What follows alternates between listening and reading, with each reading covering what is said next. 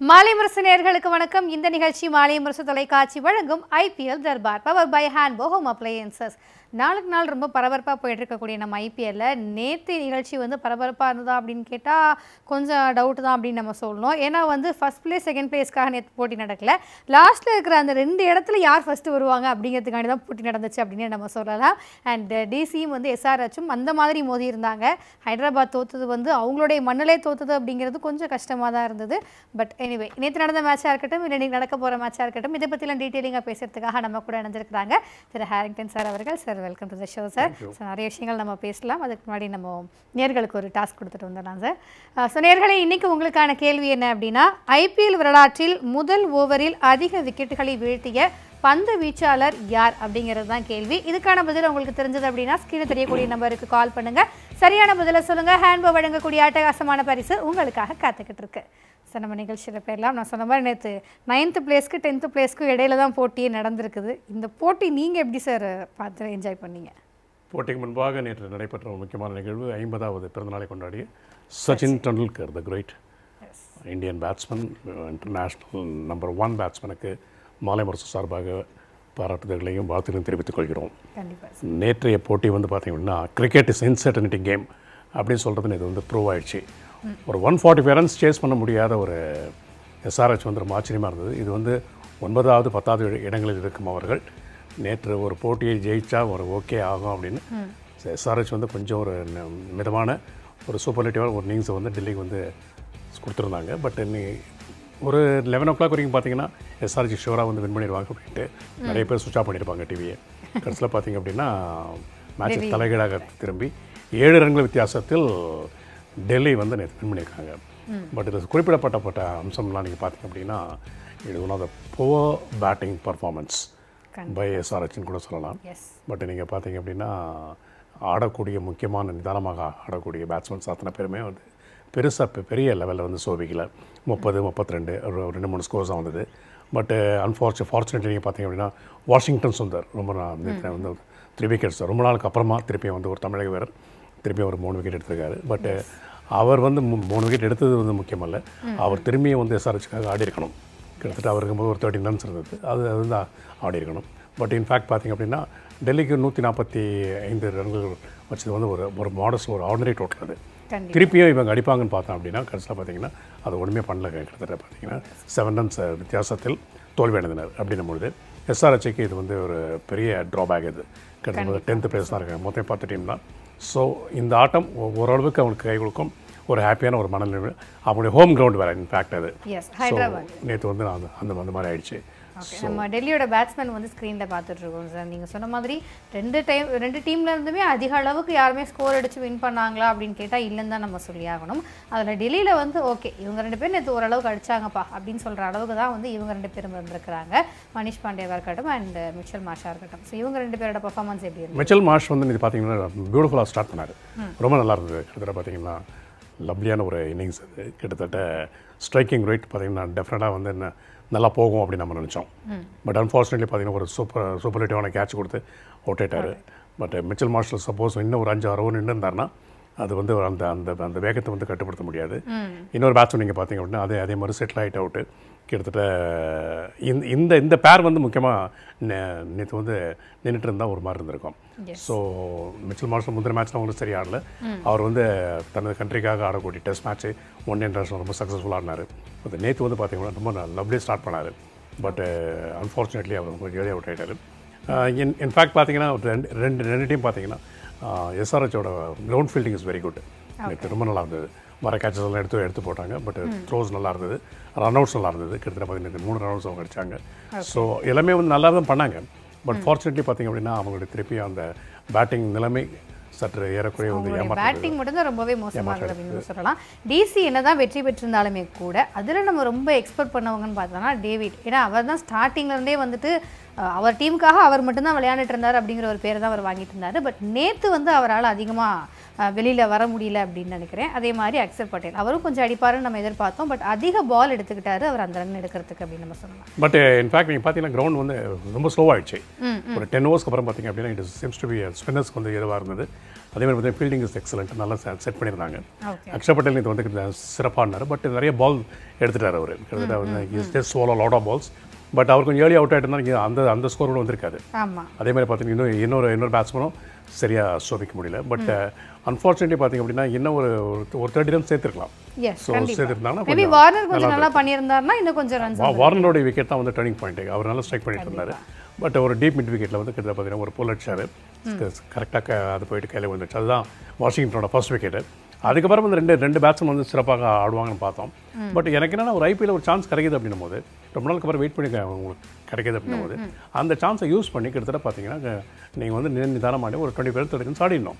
But அடுத்த 2 wicket நீங்கள் பார்த்தீங்கன்னா வந்து சுற்றிட்டு தான் போனாங்க. இது ஜஸ்ட் கமிங் அண்ட் சும்மா ஒரு ஸ்லாக் ஓவர்ஸ் ஒரு 18th 19th ஒரு ஆடின மாதிரி ஆட்டு போனாங்க. அதை வந்து இப்போ பார்க்குறதுக்கு அது கொஞ்சம் நல்லா இல்லை. ஏன்னா இன்ஃபார்ம் பேட்ஸ்மேன்ஸு முக்கியமான பேட்ஸ்மேன்ஸ் வந்து அவுட் ஆகிட்டு போகும்பொழுது பின்னாடி வர வந்து மிடில் ஆர்டர் பேட்டிங் வந்து அது வந்து கொஞ்சம் ஸ்டே பண்ணி நின்று ஒரு கிட்டத்தட்ட ஒரு 50 ரன் சேர்க்கணும். அதுதான் வந்து ஒரு டீமோட எஃபர்ட்டு. அதுதான் வந்து எங்கள் குஜராத் டைட்டன் நீங்கள் பார்த்துங்க ஏர்லி விக்கெட்ஸ்லாம் வந்துச்சு. நம்ம பின்னாடி பார்த்தீங்கன்னா மிச்சல் மாஸ்டர் இவர் முதல் கொண்டு கிட்டத்தட்ட பார்த்தீங்க அப்படின்னா திவாத்தியாலாம் வந்து ஒன் ஆஃப் த பெஸ்ட் ஆல்ரவுண்டர்னு கூட சொல்லலாம். ஸோ அவங்க வந்து ஃபுல்லாகவே நின்றுடுவாங்க. அதனால தான் அந்த டீமோட சக்ஸஸாக இருக்கும். அதே மாதிரி வந்து இப்போ எம்ஐ கூட அதே மாதிரி தான் நிறைய டீம்ஸ் வந்து சூப்பர்லேட்டிவாக இருக்கும். பட் இவங்க வந்து இருக்கிற ஒரு 3 மேட்ச் அவுட் ஆகிட்ட பிறகு பின்னாடி வர பேட்ஸ்மேன்ஸ் ஒன்றுமே பண்ண முடியல. அவங்களுக்கு வந்து கொஞ்சம் பேக்கேஜும் அதிகமாகும். அடிச்சு ஆடணும் அப்படிங்கிறதுக்காக டக்குன்னு அடிச்சு அவுட் ஆகிடும். இன்னைக்கு இருக்க ஐபிஎல் வந்து பார்த்தீங்கன்னா 140 150 170 ஒன்றுமே கிடையாது. If you going to get 200 runs அது சேஸ் பண்ணுறதுக்கு வந்து டீம்ஸ் ரெடியாக இருக்குது. ஓகே. அண்ட் பவர் பிளேயில் நம்ம டெல்லி பார்த்துட்டு இருக்கோம் சார். இது வரைக்கும் பவர் பிளேயில் டெல்லி வந்து ஒரு 6 கூட அடிக்கலை இந்த சீசனில் அப்படிங்கிறது தான் அவங்களுடைய ரெக்கார்டாக இருந்தது. அட் த சேம் டைம் வார்னரும் அப்படி தான் இந்த சீசன் ஸ்டார்ட் பண்ணதுலேருந்து நான் அடிச்சுக்கிட்டே இருந்தார் மனுஷன். ஆனால் ஒரு 6 கூட அவரால் அடிக்க முடியல. நேற்றா வந்து அதை பிரேக் பண்ணி பவர் பிளேல ஒரு 6 ப்ளஸ் அவரும் வந்து ஒரு 6 அடிச்சிருக்காரு. அந்த பவர் பிளே தான் நம்ம பார்த்துட்டு இருக்கோம். ஸோ டெல்லியில் வந்து பவர் பிளேல ஒழுங்காகவே ப்ளே பண்ண முடியலை அப்படின்னா அதுக்கான ரீசன் என்னவா இருக்கும்? இல்லை விக்கெட் வந்து நீங்கள் பார்த்தீங்க அப்படின்னா திருப்பியும் செகண்ட் சேசிங் பார்த்தீங்கன்னா it is not able to come to the bad. ஒரு மாதிரி நீங்கள் நடராஜோட ஃபர்ஸ்ட் விக்கெட் நல்லா கவனிச்சு பாருங்கள். லோயர் ட்ராஜெக்டரி அது வந்து ஷார்ட் ஆஃப் லென்த்து நல்ல ஸ்லோவாக போடும். 120 to 130 போட்டிருப்பாரு. அதுக்கப்புறம் பார்த்தீங்க அப்படின்னா காலை பட்டுச்சு அது. பட் இன்ஃபேக்ட் நீங்கள் பார்த்தீங்கன்னா இவங்க வந்து they not able to compare தான் 6 ஓவர்ஸில் வந்து அவங்க they not able to gather த ரன்ஸை. அவங்க விக்கெட் விழுந்துருமோன்ற ஒரு இதில். ரெண்டாவது இன்னொரு பலம் என்னன்னா 145 தானே நம்ம வந்து ரிஸ்க் எடுக்க வேணாம் அப்படின்னு நமக்கு எழுதிலே ஆடலாம் தான் சொல்லியிருப்பாங்க. பட் ஃபார்ச்சுனேட்லி பார்த்தீங்க அப்படின்னா சூப்பர்லேட்டிவான ஃபீல்ட் செட்டிங் நல்லா இருந்தது. ஒரு ஸ்லிப்பு கலி பாயிண்ட்டுக்கு எக்ஸ்ட்ரா கவர் ஷார்ட் கவர் எல்லாமே வச்சுருந்தாங்க. அதே மாதிரி வந்து mid wicket mid on. So the board according to the field setting ரொம்ப நல்லா போட்டாங்க. அதே மாதிரி வர கேச்சஸ் எல்லாமே வந்து பிடிச்சி போட்டாங்க. பட் என்னை பொறுத்த வரைக்கும் ஃபர்ஸ்ட் விக்கெட் பார்த்திங்க அப்படின்னா அந்த 6 ஓவர்ஸில் ஒரு 45-50 ரன்ஸ் ஆடிட்டாங்கன்னா பின்னாடி வரதுக்கு ஈஸியாக இருக்கும். நேற்று அந்த தப்பை இவங்க பண்ணது வந்து ரொம்ப ரொம்ப தப்பு. அது கிட்டத்தட்ட ஒரு 40 ரன் இருந்ததுன்னா அடுத்து ஒரு 13 ஓவர்ஸில் வந்து அந்த 10 ரன் வந்து ஈஸியாக அந்த 105 ரன்ஸை ஈஸியாக கமிட் பண்ணியிருக்கலாம். பட் அதோட ஃபேட் வந்து கிட்டத்தட்ட பார்த்திங்க அப்படின்னா டெல்லியோட இதுதான் சேரும். எஸ். ஸோ நீங்கள் சொன்ன மாதிரி எஸ்ஆர்ஹெச் வந்து பவுலிங்லையும் அவங்களுடைய ஃபீல்டிங்குமே வந்து நல்லா செட் பண்ணியிருந்தாங்க. அதில் எஸ்பெஷலாக நம்ம சொல்லணும் அப்படின்னா நீங்கள் முன்னாடியே சொன்ன மாதிரி வாஷிங்டன் சுந்தர் வந்து ஒரு 3 விக்கெட்ஸ் எடுத்திருக்கிறாரு. அண்ட் புவனேஷ்குமாரும் வந்து நேற்று ஒரு 2 விக்கெட்ஸ் நல்லா போட்டார். ஃபர்ஸ்ட் கிளாஸாக போட்டார். எஸ். அவங்க 2 பேரோட பவுலிங் எந்த அளவுக்கு அவங்களுக்கு ஹெல்ப்ஃபுல்லாக இருந்ததுன்னு நினைக்கிறீங்க? சூப்பர் ஹிட்டே போட்டார். புவனேஷ்குமாரை பார்த்தீங்கன்னா பழைய புவனேஷ்குமார் தான் இருந்தது. அவுட் ஸ்விங்கர்ஸ் இன் ஸ்விங்கர் 2 ஸ்விங்கும் வந்து சூப்பர் ஹிட்டே வந்தது. அக்கார்டிங் டு த சிச்சுவேஷன் அவர் பார்த்தீங்கன்னா ஃபர்ஸ்ட் ஓவரில் வந்து ஃபர்ஸ்ட் விக்கெட் எடுத்தார். லவ்லியான பால் அது வந்து ஒரு out Schwinger out side of stump chase பண்ணி அவுட்டு. அதே மாதிரி பார்த்திங்க அப்படின்னா நேற்று அவருடைய பவுலிங் பழையபடி திரும்பி வந்ததுக்கு காரணம் வந்து ரொம்ப ஹாப்பியான விஷயம். அது nearing to India is world cup வந்து நியரிங். ஸோ அவர் வந்து இந்தியாவோட ஒரு நல்ல ஒரு நிதானமான ஒரு பவுலர் அவர் இது just come back again to the ஃபார்முக்கு வரும்போது ரொம்ப ரொம்ப ஹாப்பியாக இருந்தது. பட் 2 விக்கெட் எடுத்தார். ரன்ஸ் வந்து நிறையவே கொடுக்கவே இல்லை. வாஷிங்டன் சுந்தர் அதே மாதிரி நிறைய மேட்சுக்கு அப்புறம் வந்து நேற்று வந்து பவுலிங் வந்தார். பட் டேவிட் வார்னர் வந்து சரியாக ரீட் பண்ணலை. அது வந்து ஷார்ட் பால் தான், பட் ஸ்கோரிங் பால் தான். பட் ஃபார்ச்சுனேட்லி பார்த்தீங்கன்னா அவங்க ஒரு ஃபீல்டு இருக்கிறது அவர் பார்த்தாரா பார்க்கலன்னு தெரியல. ஏன்னா கைவில் தான் போய் விழுந்தது. அதுக்கப்புறம் பார்த்தீங்கன்னா 2 விக்கெட் வந்து அவங்க சரியாக ஆடுது, சுற்றிட்டு போனாங்க. ஸோ எனவே அவர் வந்து பார்த்தீங்கன்னா 3 விக்கெட்ஸ் அவருக்கு வந்து ஈஸியாக கிடச்சிது.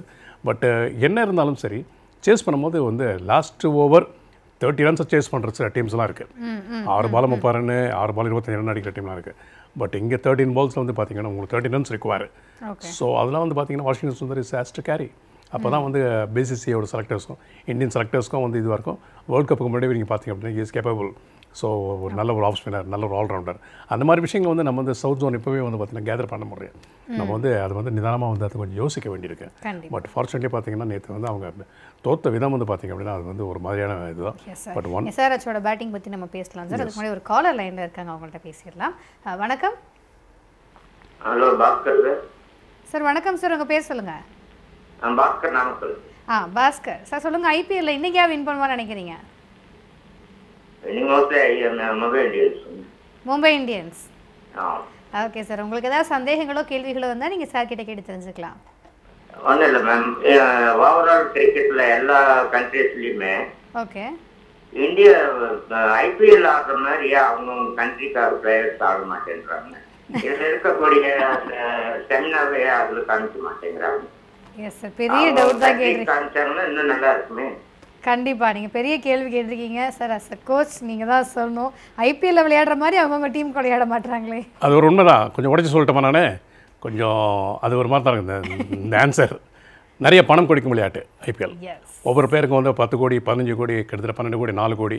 இன்ஃபேக்ட் வந்து ஆர்டினரியான விஷயங்கள் வந்து 30 lakhs. ஸோ இன்ஃபேக்ட் அதனால் வந்து பார்த்திங்க அப்படின்னா ஒவ்வொருவரும் ஒவ்வொரு பிளேயரும் தன்னுடைய இடத்தை தக்க வைத்துக் கொள்ளவும் அடுத்த வருஷம் நம்ம இதே டீமுக்கு ரிட்டர்ன் பண்ணணும் அப்படின்றதுக்காக இருக்கும். பட் நீங்கள் சொல்கிற ஒரு விஷயம் வந்து அவங்க நாட்டுக்கு அவங்க அர்ப்பணித்து டிராவிடு, லக்ஷ்மண், சச்சின் மாதிரி ஆட்கள் வந்து நிறைய பேர் இப்போ இல்லை. சிலதெல்லாம் பார்த்திங்க அப்படின்னா ஐபிஎல் மட்டும் போதும், எனக்கு டெஸ்ட் மேட்ச் வேணாம், எனக்கு வந்து அவங்க கண்ட்ரிக்கு ஆட வேணான்ற நிறைய ஃபாரின் பிளேயர்ஸ் இருக்காங்க. சில ஃபாரின் பிளேயர்ஸ் வந்து ரிட்டையர் ஆகிட்டாங்க. எல்லா ஃபாரின்ல ரிட்டையர் ஆகிட்டு டூப்ளிசிஸ் மாதிரி வந்து பார்த்திங்க அப்படின்னா ஒன்லி ஐபிஎல் தான் எடுத்திருக்காங்க because of money. Okay, so ரொம்ப பெரிய விஷயம் வந்து நம்ம சொல்லியிருக்கோம் சார். ஸோ அடுத்து நம்ம எஸ்ஆர்எச்சோட பேட்டிங் வரலாம். நீங்கள் சொன்ன மாதிரி அவங்க பவுலிங்லையும் ஃபீல்டிங்லையும் எந்த அளவுக்கு கான்சன்ட்ரேட் பண்ணியிருந்தாங்களோ அந்த அளவுக்கு பேட்டிங்கில் சுத்தமாக கான்சன்ட்ரேட் பண்ணல அப்படின்னு நம்ம சொல்லலாம். அதுலேயுமே எஸ்பெஷலாக வந்து இவங்க 2 பேரும் ஒரு கொஞ்சம் ரன் எடுத்தாங்க அப்படின்னா நம்ம வந்து இவங்க 2 பேரையும் சொல்லலாம். அகைன் டெல்லி கேபிட்டல்ஸ் போட்டிருக்காங்க அப்படின்னு நினைக்கிறேன். நம்ம வந்து எஸ்ஆர்எச் பற்றி பேசிகிட்டு இருக்கோம். சரி, ஓகே, இதுவே எஸ்ஆர்எச்சோட பேட்டிங் எந்த லெவலில் மோசமாக இருந்ததுன்னு நினைக்கிறீங்க சார்? இல்லை, நீங்கள் பார்த்தீங்க அப்படின்னா இனிஷியலாக வந்து பார்த்திங்க அப்படின்னா பவர் பிளே கொஞ்சம் ஓகே. பட் நீங்கள் அதுக்கப்புறம் பார்த்தீங்கன்னா 1 or 2 வந்து மிடில் ஆர்டர் பேட்டிங் வந்து not able to done it. But Delhi வந்து ரொம்ப ஆக்ரோஷமாகவும் ரொம்ப கிட்டத்தட்ட பார்த்தீங்கன்னா ரொம்ப டீசெண்டாகலாம் போடலை. பட் இவங்க பேட்டிங் கொலாப்ஸ் ஆகிடுச்சு. ஸோ இவங்க வந்து பார்த்திங்க அப்படின்னா 1-2 பிளேயர் தான் நம்பிட்டு இருக்காங்க. ஸோ வார்னர் வந்து ரன் அடிக்கணும், கிட்டத்தட்ட பார்த்தீங்கன்னா பின்னாடி ரன் அடிக்கணும்.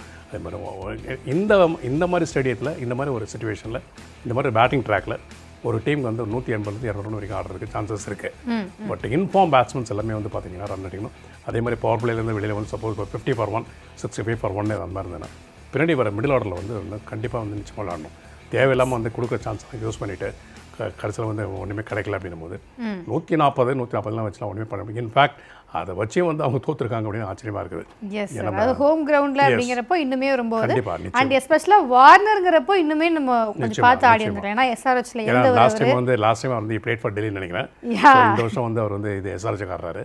பட் மேட்ச் ஆரம்பிக்கும் போது பார்த்தீங்கன்னா புவனேஷ்குமார்கிட்ட வந்து ஷேக்கெல்லாம் பண்ணி நல்லா ஃப்ரெண்ட்லியாக பேசி அது நல்ல அட்மாஸ்பியராக இருந்தது. பட் நான் என்ன நினச்சேன்னா ரொம்ப நல்ல பிளேயர், கிட்டத்தட்ட பார்த்தீங்கன்னா ஒரு 70 runs ஆடுவார் அப்படின்னு நினச்சோம். But unlikely it just got out. கண்டிப்பாக. ஸோ அதே மாதிரி டிசியோட பவுலிங்கே நம்ம இந்த இடத்துல பார்த்துடலாம் சார். ஸோ இவங்களுடைய பவுலிங் பெஸ்ட்டாக இருந்ததா இல்லை அவங்களுடைய பேட்டிங் சொதப்பலாக இருந்ததா அப்படிங்கிறது நமக்கு தெரியல. பட் இருந்தாலும் இவங்க 2 பேரும் நேற்று வந்து ஹையஸ்ட்டாக விக்கெட்ஸ் எடுத்திருக்கிறாங்க. ஸோ இவங்க 2 பேரோட பவுலிங் வந்து எந்த லெவலில் இருந்ததுன்னு நினைக்கிறீங்க சார்? சூப்பர்லேட்டிவாக போட்டாங்க. அக்கார்டிங் டு சிச்சுவேஷன் நீங்கள் பார்த்தீங்க அப்படின்னா என்ன செய்யணுன்றதை வந்து கரெக்டாக நீங்கள் வந்து பார்த்தீங்கன்னா அந்த சிச்சுவேஷன் ஏற்ற மாதிரி வின் பண்ணனு கூட போடல அவங்க. நமக்கு வந்து இருக்கிற நிதானத்தோடு என்ன பண்ணாங்க, ஸ்டம்ஸ் சொல்லுவாங்க பார்த்தீங்களா, ஸ்டம்ஸ் வேறு எதையுமே ட்ரை பண்ணல அவங்க. அதில் பார்த்தீங்கன்னா சூப்பர்லேட்டிவாக போட்டாங்க. அதே மாதிரி பார்த்தீங்கன்னா பேட்ஸ்மேன் அவங்க வந்து ஆட வச்சாங்க. எக்ஸ்ட்ரா பேஸோ எக்ஸ்ட்ரா ஸ்பின்னர்ஸோ ஆஃப் ஸ்டம்ப் வெளியில் போகிறது லெக் ஸ்டம்ப் வெளியில் போகிறது அதெல்லாம் கிடையவே கிடையாது. They just make the batsman to play. அந்த மாதிரி இருக்கும்போது நீங்கள் பேட்டில் ஆடியே தான் ஆகணும்.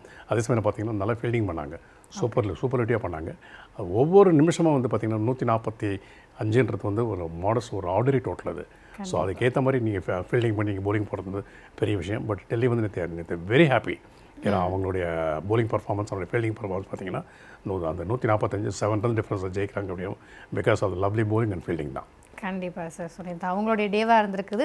மறுபடியும் டிசி வந்து கொஞ்சம் எழுச்சி பெற்றுக்கிட்டு வராங்க. இனி போக போக அவங்க எப்படி விளையாடுறாங்க அப்படிங்கிறத நம்ம பார்க்கலாம். இதுக்கப்புறம் நம்ம நடக்க போகிற மேட்ச் பற்றியும் பேசுவோம் சார். ஒரு சின்ன பிரேக் நம்ம எடுத்துக்கலாம்.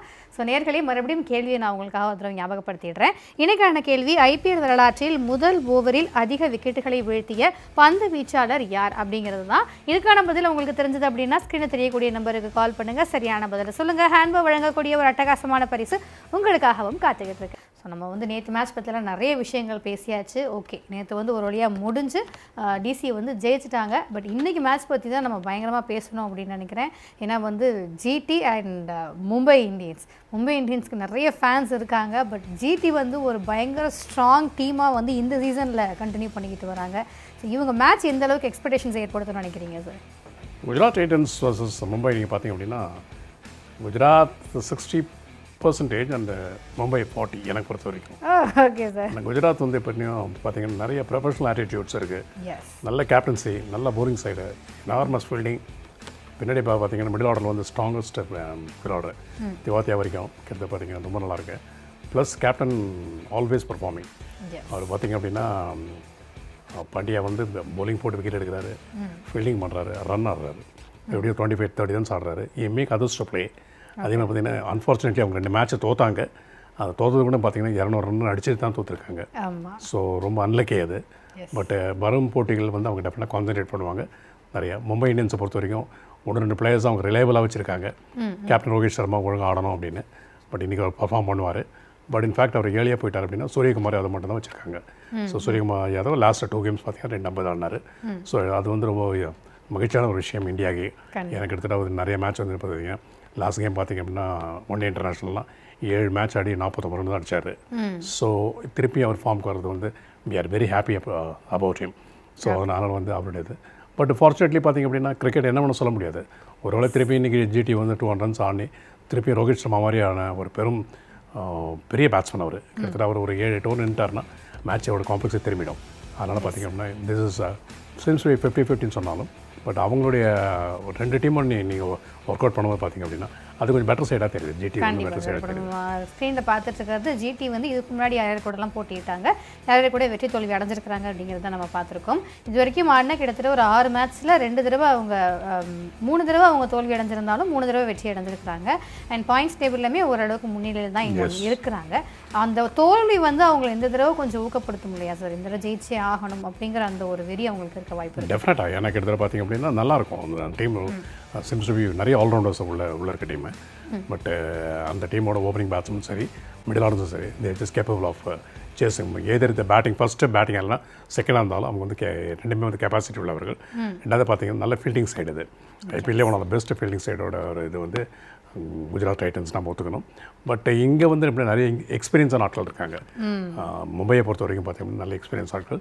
பட் க்ரௌடும் வந்து சப்போர்ட் வந்து எப்படி மும்பை இந்தியன்ஸ்க்கு நிறைய சப்போர்ட் இருக்குது. பட் ஃபார்ச்சுனேட்லி பார்த்தீங்கன்னா இவர் நல்லா ஆடணும்.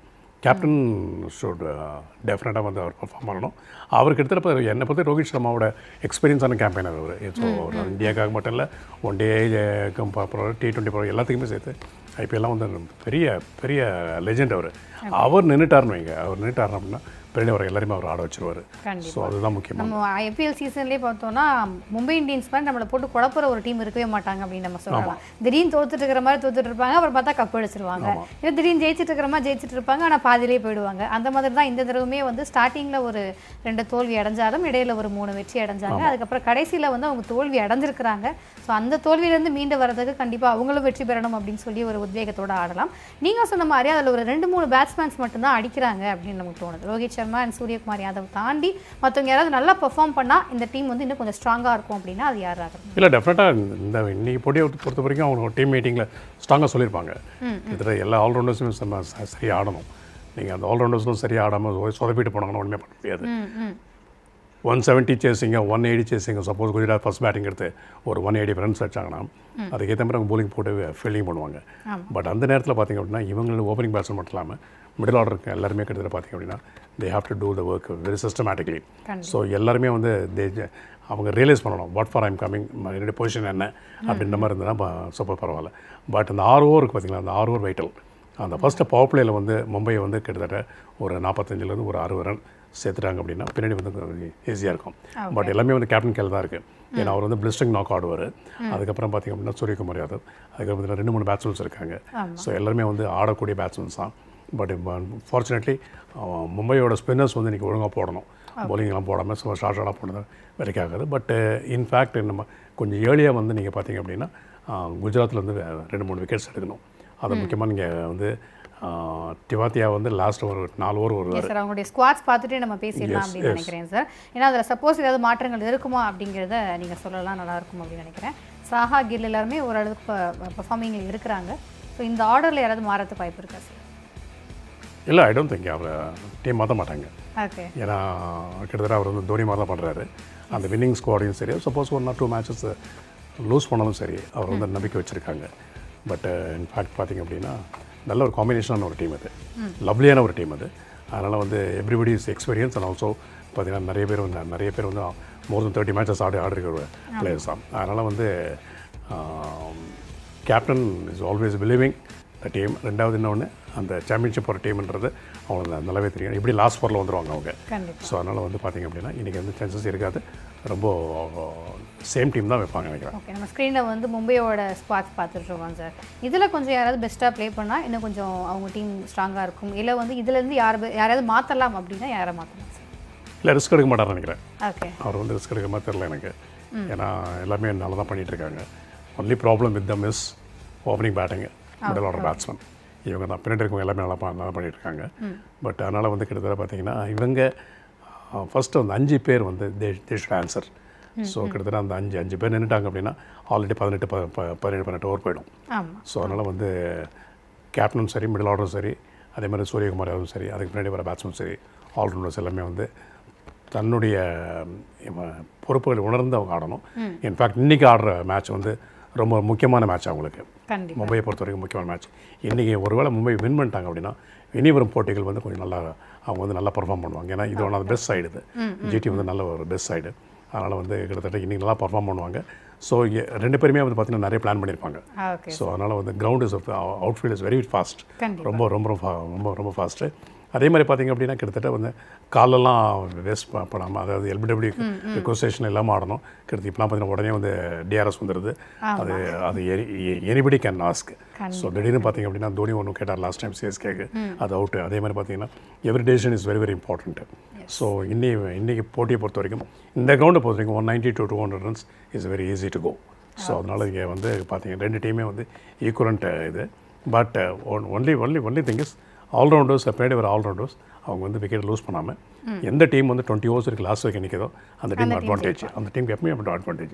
அதோட இதே மாதிரி நம்ம மக்கள் டீம் வந்து கேட்டிருந்தோம் சார், எந்த டீம் ஜெயிப்பாங்க, இல்லை உங்களுக்கு யார் பிடிக்கும் அப்படின்னு சொல்லிட்டு மக்கள் என்ன சொல்லியிருக்காங்க அப்படிங்கிறத பார்த்துட்டு நம்ம பேசலாம்னு நினைக்கிறேன் சார். பார்ப்போம். 2 டீமே வெயிட்டு தான். பட் வந்து எடை போட்டு பார்க்கும்போது கொஞ்சம் மும்பை தான் கொஞ்சம் வெயிட்டாக தெரியுது. பேட்டிங் லைனப் வந்து கொஞ்சம் பெட்டராக இருக்குது அவங்களுக்கு. குஜராத் வந்து அவ்வளோ பேட்டிங் லைனஸ் இல்லை, ஓப்பனர்ஸ் வந்து பெட்டராக இருக்குது. பட் வந்து மும்பையில் வந்து எல்லாமே கொஞ்சம் ஃபார்மில் இருக்குது போல இருக்குது. எனக்கு வந்து எந்த டீமுக்கு சப்போர்ட்னா நான் மும்பைக்கு தான் சப்போர்ட் பண்ணுவேன். ஏன்னா ஜிடி வந்துட்டு ஓவராலாக பார்க்கும்போது ஓவர் கான்ஃபிடெண்ட்டாக இருக்காங்க. ஸோ அது வந்துட்டு எல்லா நாளும் அந்த சக்ஸஸ் கொடுத்துறாது. ஸோ மும்பைக்கு வந்துட்டு ஒரு சில மேட்ச்லாம் அடி விழுந்திருக்கு. இனிமேல் வந்துட்டு ரெக்கவர் ஆகி கரெக்டாக வருவாங்க. ஸோ அதனால் என்னோடய சப்போர்ட் வந்துட்டு மும்பைக்கு தான். இதில் மும்பை தான் ஜெயிக்கணும். பாயிண்ட்ஸ் டேபிளில் 7வது இடத்துல இருக்காங்க. முதல் இடத்துக்கு வந்தால் நல்லாயிருக்கும். குஜராத்தும் நல்ல ஃபார்மில் தான் இருக்காங்க, எம்ஐ நல்ல ஃபார்மில் தான் இருக்காங்க. எம்ஐ இப்போ சமீபமாக அவுட் ஆகிட்டு நிறைய மேட்ச் தோத்துட்ருக்காங்க. அவங்க இன்னும் ஒரு ஃபார்முக்கு வரல. போன வாட்டி கொஞ்சம் ஆவரேஜாக தான் விளாண்டாங்க, அவ்வளோ விளாடல. இந்த வாட்டி இன்னும் நல்லா டஃப் கொடுத்து விளாண்டாங்கன்னா ஜெயிக்கலாம். குஜராத் தான் ஜெயிக்கிற நிலைமையில் இருக்காங்க. ஹர்திக் பாண்டியா செம ஃபார்மில் இருக்கார், ரஷீத் கான் எல்லாருமே செம ஃபார்மில் இருக்காங்க. குஜராத் தான் ஜெயிப்பாங்கன்னு நினைக்கிறேன். So most of the players வந்து எம்ஐ ஜெயிக்கணும் அப்படிங்கிற ஒரு ஆசைனால ஜிடி வந்து இல்லை, அது ஆக்சுவலாக பார்த்திங்க அப்படின்னா கிட்டத்தட்ட பார்த்திங்கன்னா எவ்ரிபடி லைக்ஸ் சூரியகுமார் யாதவையும் ரோஹித் சர்மா பிடிக்கும். ஏன்னா அவங்க வந்து இந்தியாவுக்காக ரொம்ப லாங் டைம் ஆடிட்டு இருக்காங்க. ஸோ டீம் வந்து பார்த்தீங்கன்னா மும்பை இந்தியன்ஸ் வந்து 5 முறை சாம்பியன்ஷிப் இல்லையா, அதனால் வந்து டெஃபினட்டாக வின் பண்ணணுன்ற ஒரு சைக்கலாஜிக்கலாக ஒரு அட்வான்டேஜ் இருக்கும். எல்லாருக்குமே அந்த ஒரு நட்பாசம் இருக்குமா? கண்டிப்பாக நிச்சயமாக இருக்கும். பட் டீமோட காம்பினேஷன் பார்த்திங்க அப்படின்னா அதை விட வந்து இது கொஞ்சம் பெட்டர், நிறைய ஆல்ரவுண்டர்ஸ் இருக்காங்க. பட் ரெண்டாவது பார்த்தீங்கன்னா ரெண்டுமே கம்பேர் பண்ணிங்கன்னா இது இப்போ very good fielding side GT. So அதையும் நம்ம கொஞ்சம் பார்க்கணும். அவர் ஒருத்தர் சொன்ன மாதிரி பார்த்தீங்கன்னா ஹர்திக் பாண்டியா வெரி குட் ஃபார்மில் இருக்கார். ஸோ அவர் வந்து பின்னாடி வந்து மேட்சை கூட மாற்றுவார். we'll wait and see என்ன நடக்குதுன்னு பார்ப்போம். கண்டிப்பாக சார். ஸோ இதே மாதிரி யூடியூப் சேனல் மூலியமாக நம்ம போலிங் எடுத்திருந்தோம், யாருக்கு வந்து நீங்கள் அதிக சப்போர்ட் பண்ணுறீங்க அப்படின்னு சொல்லிட்டு. அதுலேயுமே வந்து மும்பை இந்தியன்ஸுக்கு தான் அதிக சப்போர்ட் இருக்குது. ரொம்ப வித்தியாசம் இல்லை, ஒரு 10 பாயிண்ட் மட்டும் தான் வித்தியாசம் கொடுத்துருக்குறாங்க. நீங்கள் சொன்ன மாதிரி நம்ம வெயிட் பண்ணி தான் பார்க்கணும், எது வேணால் நடக்கிறதுக்கான சான்சஸ் இருக்குது. So thank you so much sir. நிகழ்ச்சியில் நிறைய விஷயங்கள் எங்களுக்காக ஷேர் பண்ணியிருக்கீங்க. Thank you so much. ஸோ நேர்களே, இப்போ நம்ம நிகழ்ச்சியோட எண்டுக்கு வந்திருக்கோம். இப்போ நான் மறுபடியும் வந்து கேள்வியை சொல்லிடுறேன் அண்ட் அதுக்கான பதிலையும் நான் சொல்லிடுறேன். செக் பண்ணி பார்த்துக்கோங்க கரெக்டாக சொல்லியிருக்கீங்களா அப்படின்னு. ஐபிஎல் வரலாற்றில் முதல் ஓவரில் அதிக விக்கெட்டுகளை வீழ்த்திய பந்து வீச்சாளர் யார் அப்படிங்கிறது தான் என்னுடைய கேள்வி. இதுக்கான பதில் புவனேஷ்குமார் அப்படிங்கிறது தான். 23 விக்கெட் வந்து இன்னும் வரைக்கும் ஃபர்ஸ்ட் ஓவரில் அவர் எடுத்திருக்காரு அப்படிங்கிறது கூடுதல் தகவல். ஸோ நேற்று நம்ம வின் பண்ணவங்களையும் கண்டிப்பாக இன்றைக்கி பார்த்தே ஆகணும் இல்லையா? நான் கேட்குற ஒவ்வொரு கேள்விக்கும் டக்குன்னு நிறைய பேர் பதில் சொல்கிறீங்க. ரொம்ப ஹாப்பியாக இருக்குது. அண்ட் யாராவது ஒரு ஆளுக்கு தான் கிஃப்ட் கொடுக்கணும் அப்படின்னு சொல்லிடுறதுனால நாங்கள் ரொம்ப யோசித்து கொண்டையை போட்டு பிச்சு கடைசியில் வந்து குடுக்கல் முறையில் செலக்ட் பண்ணுறது வந்து இன்றைக்கி சாந்தி சென்னை அப்படிங்கிறவங்கள தான் வந்து வெற்றியாளராக அறிவிச்சிருக்கிறேன். நிறைய பேர் நேரடியாக வந்து கிஃப்ட்ஸ் வாங்கிட்டு போகிறீங்க, அதுவும் ரொம்ப ஹாப்பியாக இருக்குது. So thank you so much. இதே மாதிரி இன்னும் ஆதரவு கொடுத்துட்டே இருங்க. ஹேண்ட்பேக் வழங்கக்கூடிய அட்டகாசமான பரிசு உங்கள் எல்லாருக்கும் கிடைக்கணும் அப்படிங்கிறது என்னுடைய வாழ்த்துக்கள். இதே மாதிரி நாளைக்கு இதே சொல்ல நான் வந்து உங்களை மீட் பண்ணுறேன். And then is by from Divya. By.